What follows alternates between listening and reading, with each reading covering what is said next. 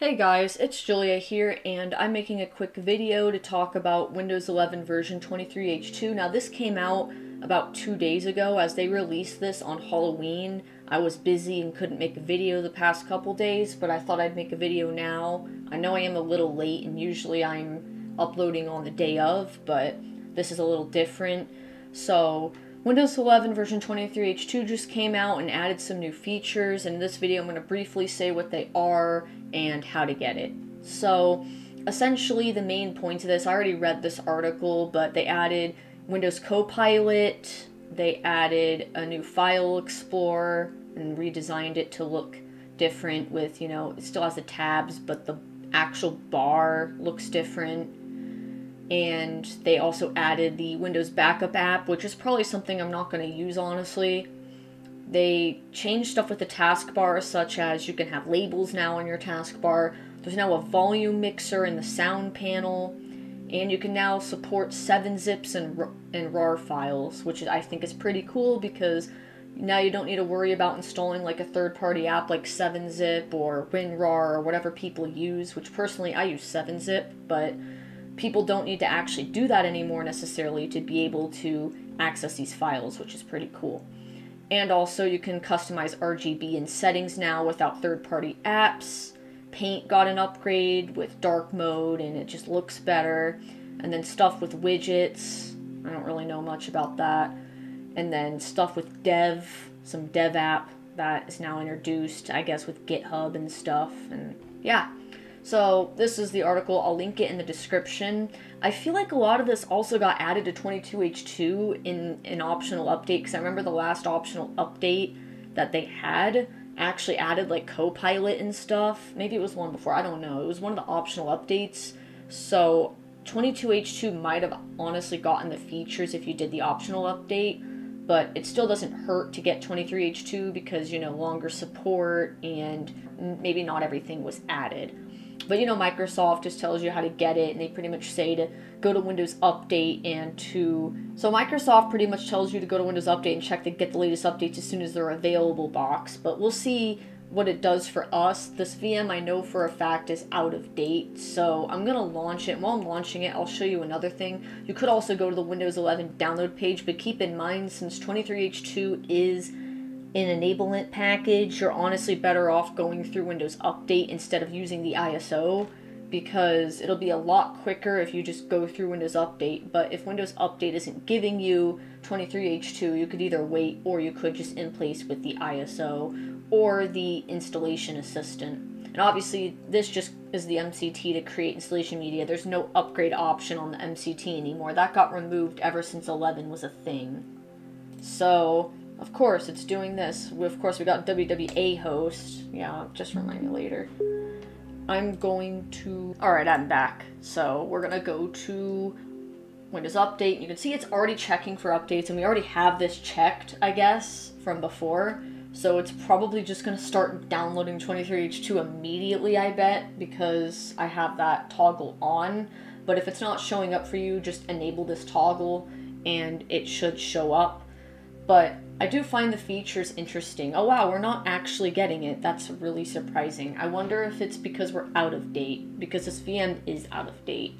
This could be why we're not getting it. It's because this VM is out of date. It's not been powered on in a little while. So I'm going to just let this update and I'll come back.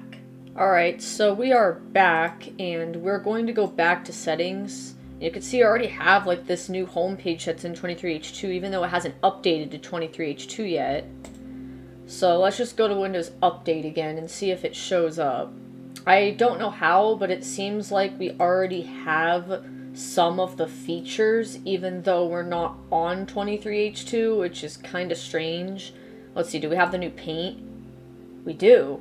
Okay, that is very strange, because I know for a fact we're not. I don't know why I typed it again, but we are on 22H2. And yet we have the features. I don't know if it's because I have this thing checked, and maybe it's doing that, or maybe this is on Insider somehow.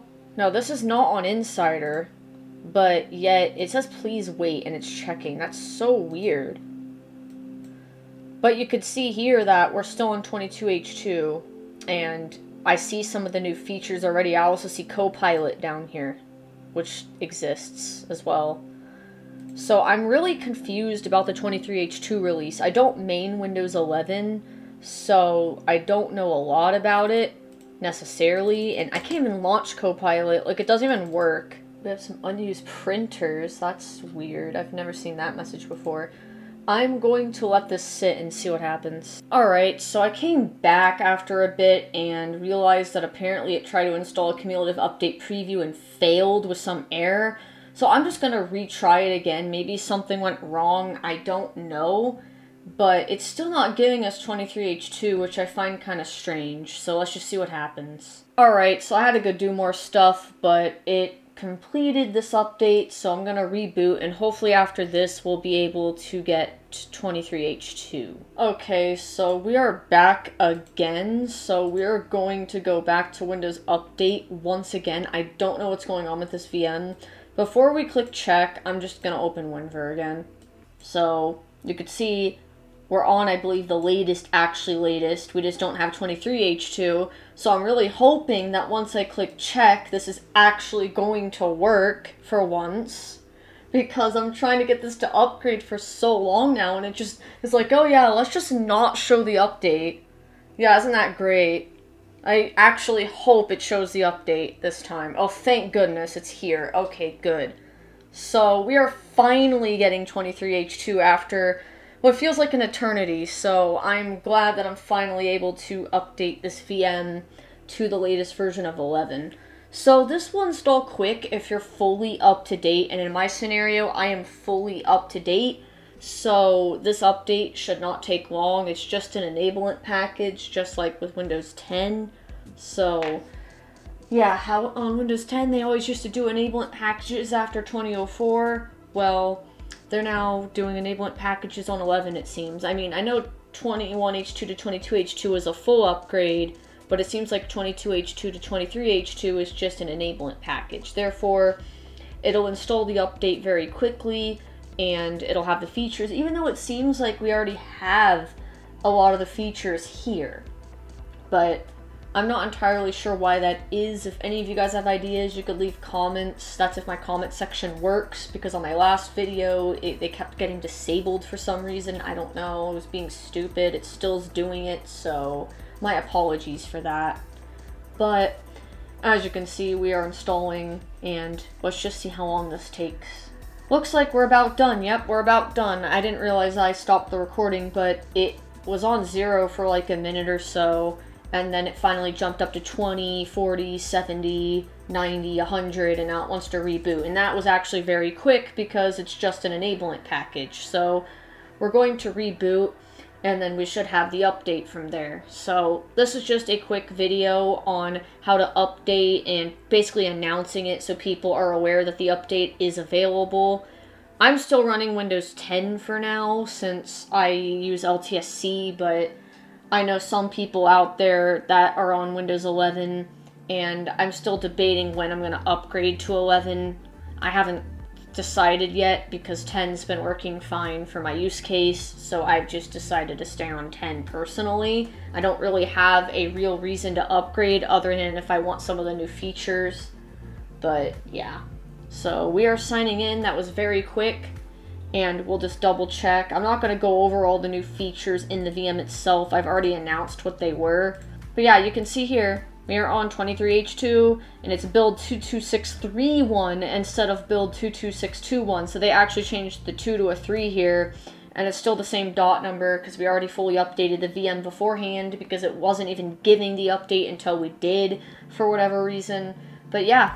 Anyways, that is Windows 11 version 23H2. Go back to settings, and yeah, it's completed. And we check for updates again. I've had this VM for a while, so it's probably going to have some update history on here. Well, it doesn't show 22H2 because I think I used the ISO for that. Anyways, that'll do it. Thanks for watching. Hopefully you enjoyed this. Let me know what you guys think of 23H2 down below. Thanks for watching. Bye-bye for now.